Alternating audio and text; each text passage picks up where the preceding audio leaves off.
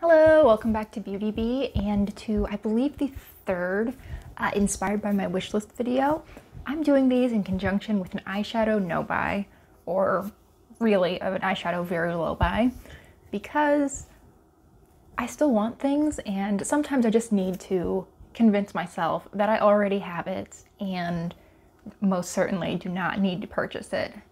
And one thing that has been sort of on my wish list since it came out, and then it faded from interest a little bit, and then somewhat recently, within the last 6 to 8 months, I've definitely been thinking about it again, and it's the Lilac You a Lot. Lilac You a Lot?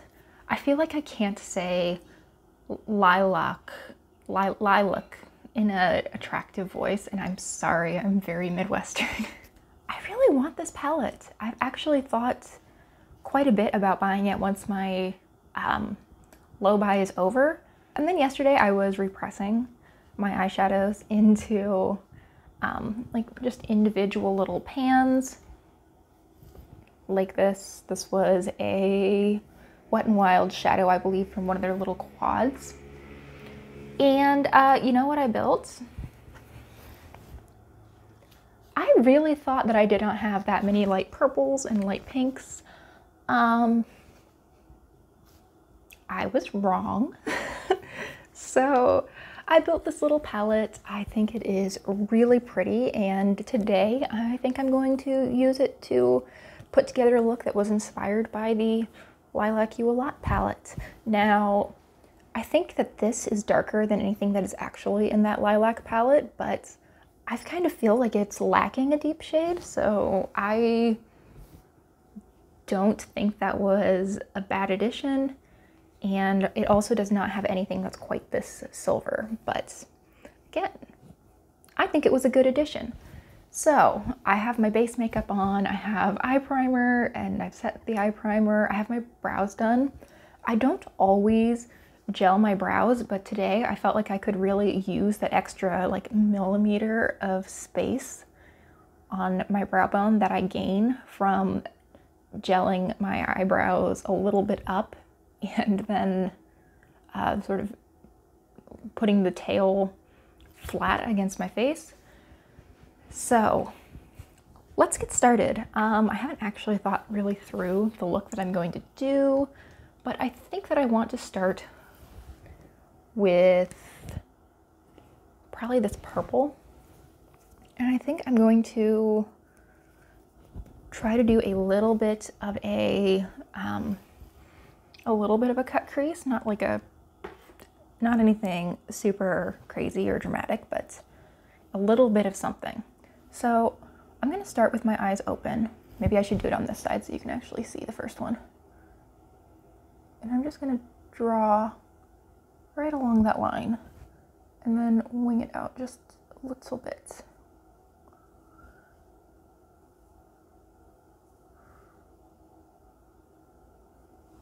Okay. The important thing to me here is that I'll actually be able to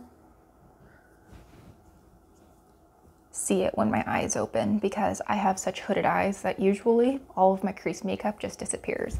And here it is too, but you can at least see a little bit of it. And then the other side is always a hard part.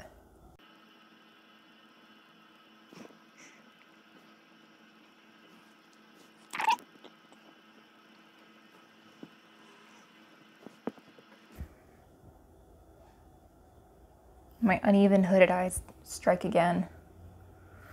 This needs to be lower down on this side than it was on the other.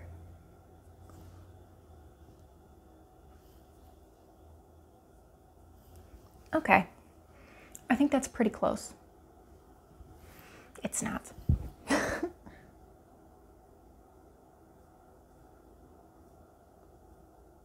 Okay. Now I'm just calling that close, even if it's not, because I want to move on. I think I'm going to blend that up with this shade from, actually, my Pan Those eyeshadows. This is that sort of matte taupe shade that I drew yesterday for me. I don't know what order things are going up, but at some point in the not so distant future, not so distant past.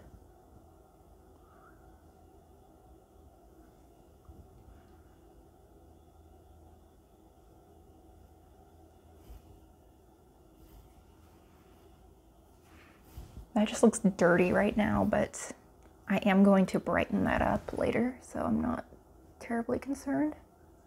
I just really don't want a stark edge of purple.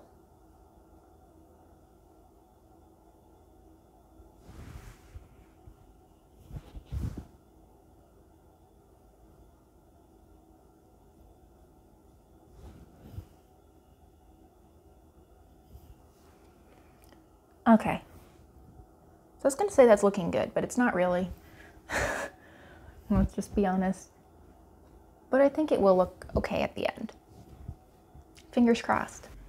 Next up, I think I'm going to go for this pink shade. This is Earthshine from Colourpop. I'm just going to take it on my finger. It's this blue-pink duochrome. It's very pretty. I'm going to apply that all over the lid.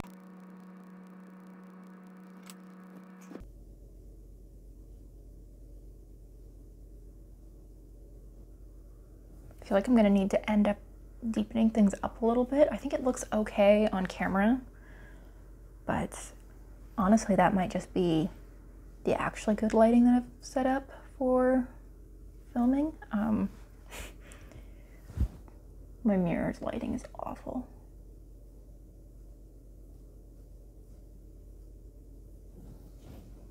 Okay, so not bad at all. I do want to use that purple again right along the lower lash line. And for that, I'm going to use this little detail brush. I'm just going to dip into that matte purple and sort of dot along my lower lashes. I feel like this is always fun with a cut crease because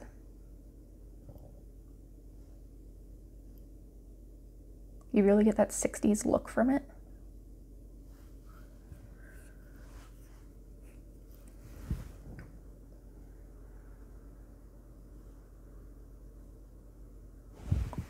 And then I will put on some kind of clumpy bottom lashes.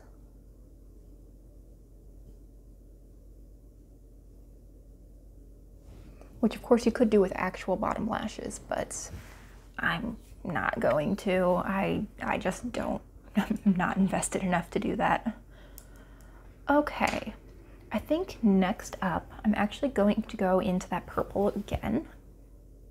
This time back on the angled liner brush.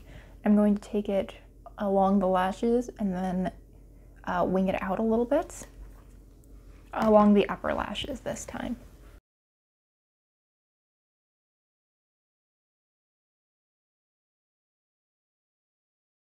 The best wing I've ever done, but honestly, not even close to the worst either. I need to stop touching the mic. Goodness.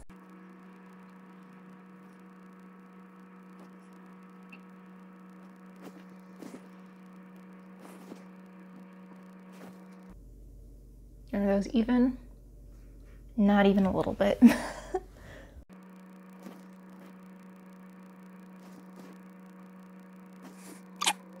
We're at least getting closer to even.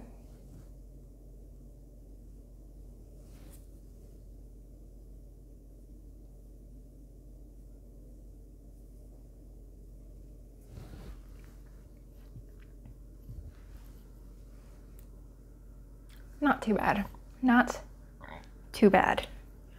Okay, so next I'm going to brighten things up a little bit, and I'm actually going to reach outside the little palette I made for this and go into, come on, open, thank you.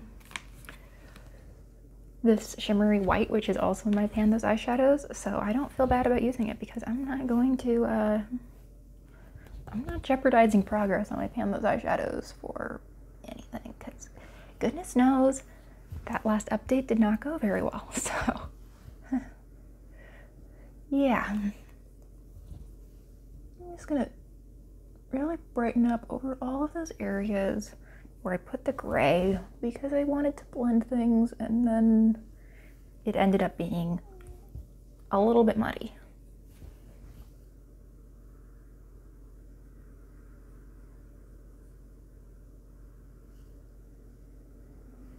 Okay, I want to brighten things up even further, so I'm going to find my NYX Ultimate Utopia palettes. And this has my perfect brighten things up, correct messes shade in this really, really light pink, actually. It looks almost white, but it's a very light pink. I think that it is just the tiniest bit lighter than my skin tone, so it's just perfect for me to correct any mistakes that I've made.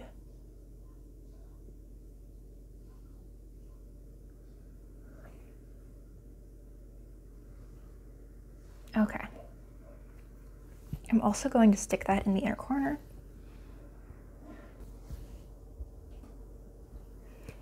And then I think I want to go over the purple just a little bit more. Not that purple, different purple. This one, just to really make sure that I can see that I was going for a little bit of a cut crease. I said it earlier.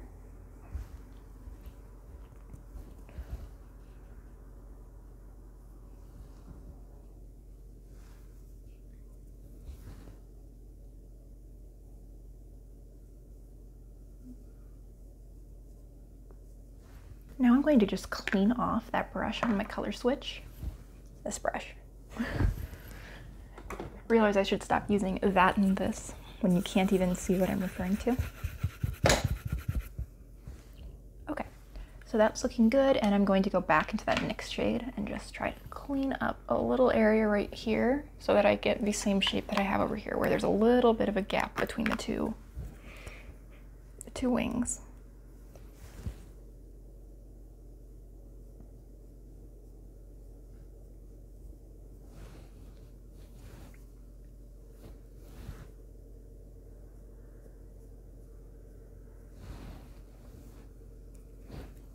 I'm gonna clean up on the other side as well, because why not?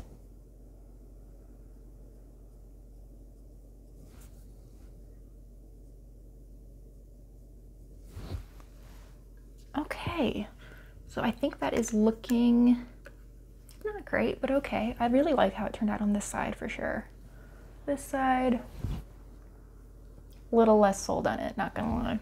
You know what? We're calling it good.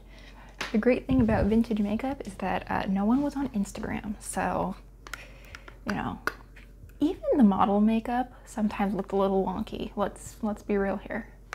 So I am gonna add some mascara, but I think first I'm just gonna try to do as much of the rest of my face as I can.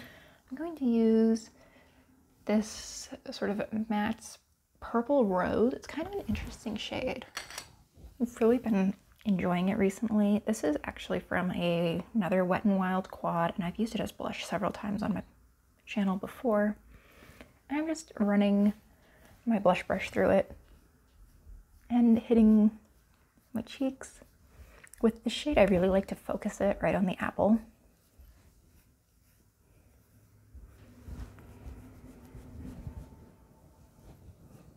I try not to go back as far as I usually do with other colors.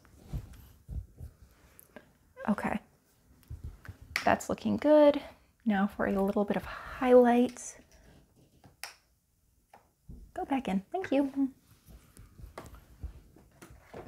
Now for a little bit of highlight, I'm going to go in to my Wet n Wild, I was going to call it my Wet n Wild Cheek Leaders palette. No, this is my Wet n Wild Mega Glow palette, and the white shade, which actually has quite a bit of like a purple iridescence to it. Go right along the cheekbones. I want yet more glow though, so I'm going to actually go into my cheek leaders at this point. Into Tickle. And I'm getting that on the same brush, and I'm going to just put that over the blush. I like that rosy glow. I feel like that is very flattering for me personally. Now for some lips, I'm going in with my e.l.f.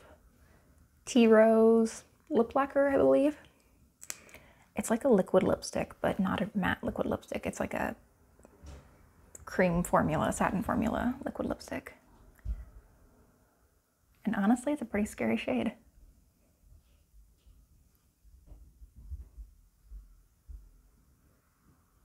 To start with, full on, a little bit corpse mouth, not gonna lie. However, once you spread it out a little bit, it starts looking a little bit better. And this is one of the rare lipsticks that I find as I wear it throughout the day, it can just continues to look better instead of wearing down to look kind of gross. I feel like you see more and more pink rather than this gray purple coming through the longer you wear it, and actually becomes really flattering maybe 20 to 30 minutes after it's been on. I don't know why that is. That seems like a design flaw, but you know what? I also think I got it for like 60 cents, so I can't complain all that much. Okay, now for mascara to top things off, I'm going to be using this IT Cosmetics one, and I'm going to first apply to my top lashes. And I am really loading my lashes up. And then on the bottom, I'm going to turn my brush so that it's like this and really hit each and every one of those individual lashes. That's going to give me that really clumpy, full PC bottom lash that I'm looking for to go with my the dots that I added, as well as my cut crease, my little winged cut crease. It really ties in the entire little 60s look. And I think that is it. So very happy with this side. I think this is a very cute look. This is a little wonky, but you know, you win some, you lose some.